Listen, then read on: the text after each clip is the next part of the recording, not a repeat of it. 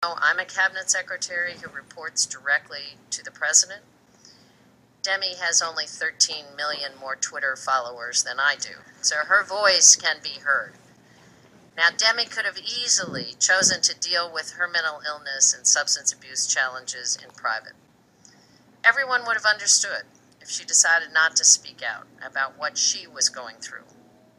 Instead, she decided to make it her personal mission to use her experience to help other young people who are struggling with the same challenges.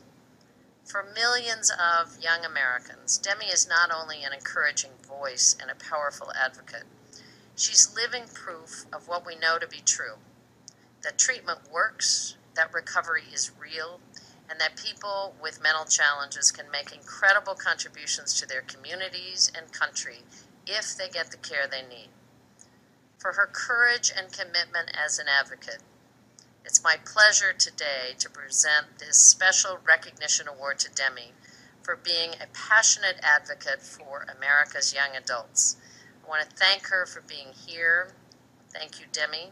Thank you for the message of hope and resilience that you express and embody every day. And if you join me here at the podium, I get the pleasure of giving you this award.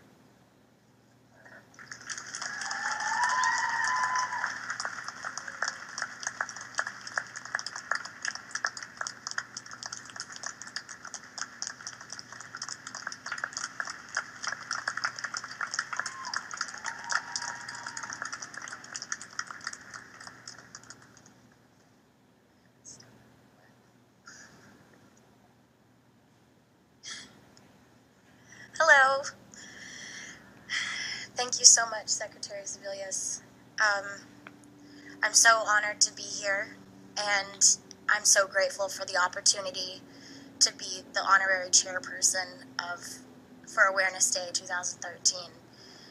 It's really funny to be named a chairperson, honorary or not, of anything at my age. But I think when people look at me, they see a young woman. And yes, my life is blessed in many ways, and I'm eternally grateful for that. I have also, however, experienced my share of hardship. I've lived a lot of life already and gained a lot of perspective.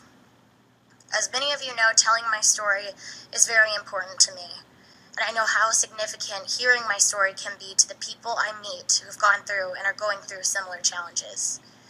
I know this because I receive thousands and thousands of messages of thanks from people young and old who have experienced similar issues. So I can testify that there are a lot of young people out there who need to connect with someone, anyone willing to listen. I grew up in the public eye from a very young age, but the issues I dealt with were very normal. Like many, I felt the pressure to be perfect, to look perfect. And that pressure wears on kids, and especially young women. But now imagine those feelings while struggling with a mental health issue or substance use. You're constantly asking yourself, what will happen if people know my diagnosis? What if they don't want to be my friend anymore? Will they judge me? Will they support me? For me, it was more complicated. Would I lose my career doing what I love? Will I be still able to sing and act? I pretended for a long time to be okay so that I could continue to work.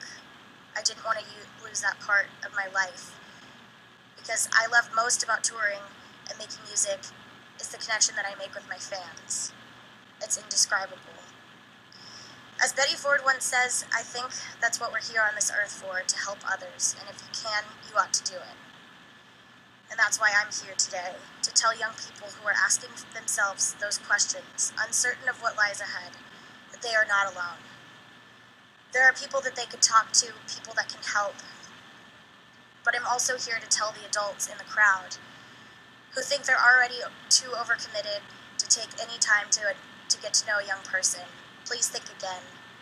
It could be a family member, a neighbor, a fellow student, even a band member. The data that Administrator Hyde shared today shows that social connections really do make a difference in how people perceive themselves, whether they feel confident to get or keep a job, or motivated to even fill out that college application. My families and my friends really pulled together for me. I wasn't happy about their intervention, of course, until I realized how much they cared. They just wanted me to be healthy and happy again. And without music, it would be hard for me to stay in recovery. It's not an easy balance. Sometimes touring can take a lot on me. But it's where I feel the most strong too. When you have a mental health issue, or you're suffering through substance abuse, you're going to have days when you struggle. But healing is the first step to resilience, to getting to that point where you can say, I will not let my past define who I am today. Thank you for letting me be a part of your briefing today. I'm a survivor of mental health and addiction issues, and I am not ashamed. In fact, I'm more than honored to be here. Thank you.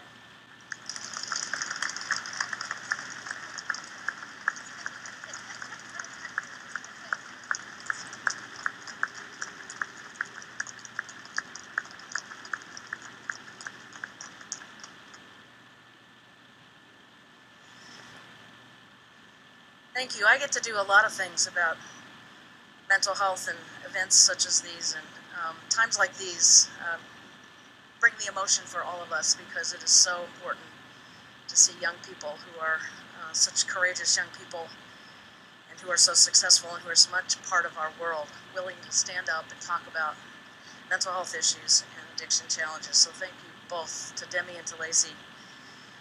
I do want to thank all the participants who took the time today and every day to make children's mental health a priority, and thanks especially to CDC and to CMS and to Ileana and Cindy for your partnership and your commitment, and as I said, to Lacey and Demi for your courage and advocacy. Your voices do matter. And it's clear that everything we've heard today, that older adolescents and young adults with mental health and substance use concerns face significant challenges as they transition into becoming independent adults.